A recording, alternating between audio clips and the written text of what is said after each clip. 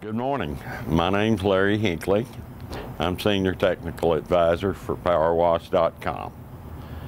We're going to discuss troubleshooting unloaders and methods for determining whether you have an unloader problem and how you need to go about testing it.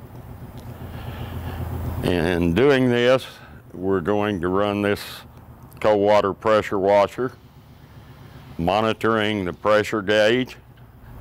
When we determine there's an issue, we're going to test it by two different methods. One of them being to pinch off this line, the bypass line, to see if it causes a needle to rise on the gauge. Another method, we're going to remove this line where it hooks into the manifold, install a plug in the manifold so the water doesn't run out of the manifold. Then we're going to start the unit again and monitor that line to see if there's any water running out of it. If there's water running out of it, then we'll know we have an unloader problem.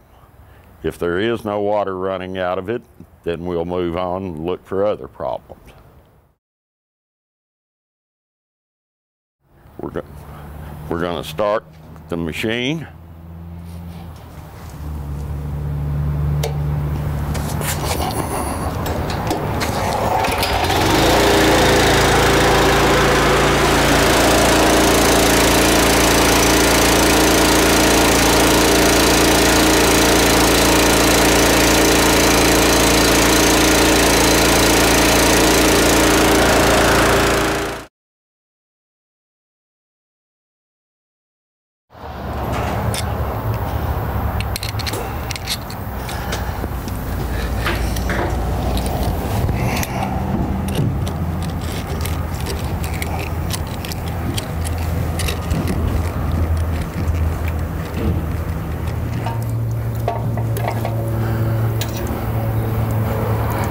All right, the line is removed.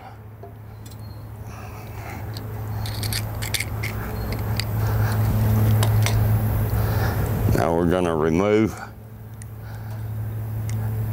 this hose barb.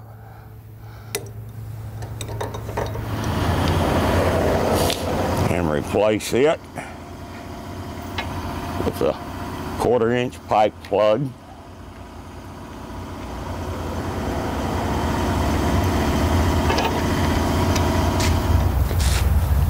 Restart the engine.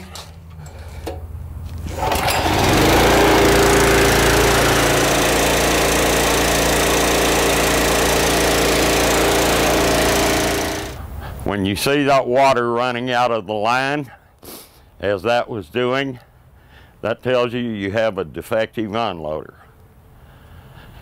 If the water had just dripped a time or two, that would be just residual water in the line. But when you have a steady flow of water, that tells you you have a defective unloader. Next thing to do is change the unloader valve. Okay, to remove the unloader, you start off by disconnecting the garden line. You turn off your water first, disconnect your garden hose, remove your pressure hose. Be sure that all your pressure is relieved from the system.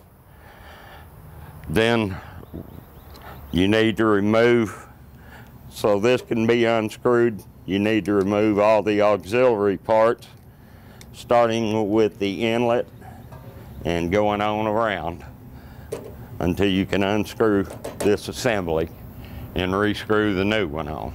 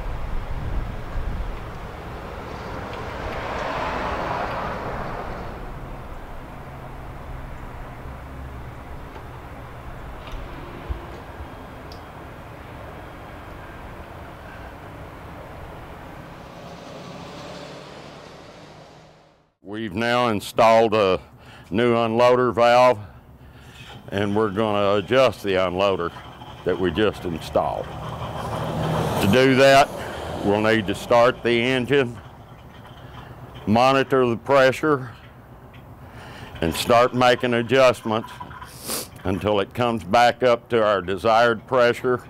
And when we release the trigger, the needle goes up 300 to 400 psi above our operating pressure.